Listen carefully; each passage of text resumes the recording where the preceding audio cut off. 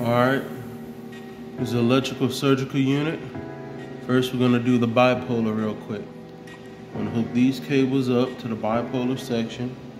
I'm going to run those cables into your tester. Notice one's at the RF and the input. Those are the cables that went to your bipolar connection. This right here is your ground plate.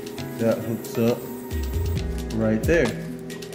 And then you want this current loop, which pretty much is just a jumper. That connects to itself right here.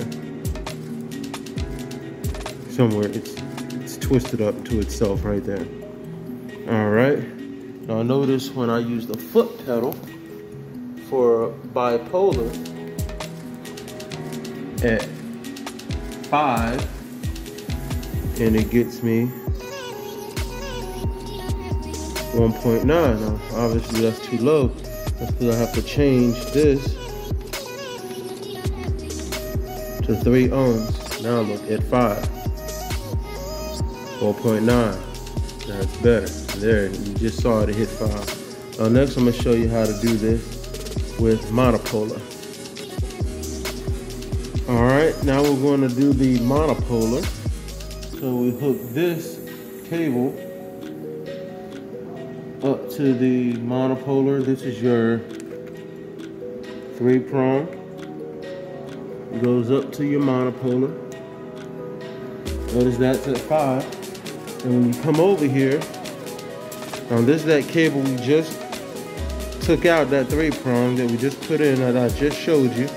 That connects to this bifurcator tip, which goes into this jack. Let's put right there. We took the plate from here and we put it over here now. And then of course the loop is still there. So notice, that's at 5 for cut. I'm gonna press this lower button, 4.95. All right. And then if you wanted to do that with coag, you would simply take this out of here, put it over here, put this at 5. Let's go ahead and turn that down. So now we're going to do coag at 5. I'm going to press this top button right here now. Coag 4.8.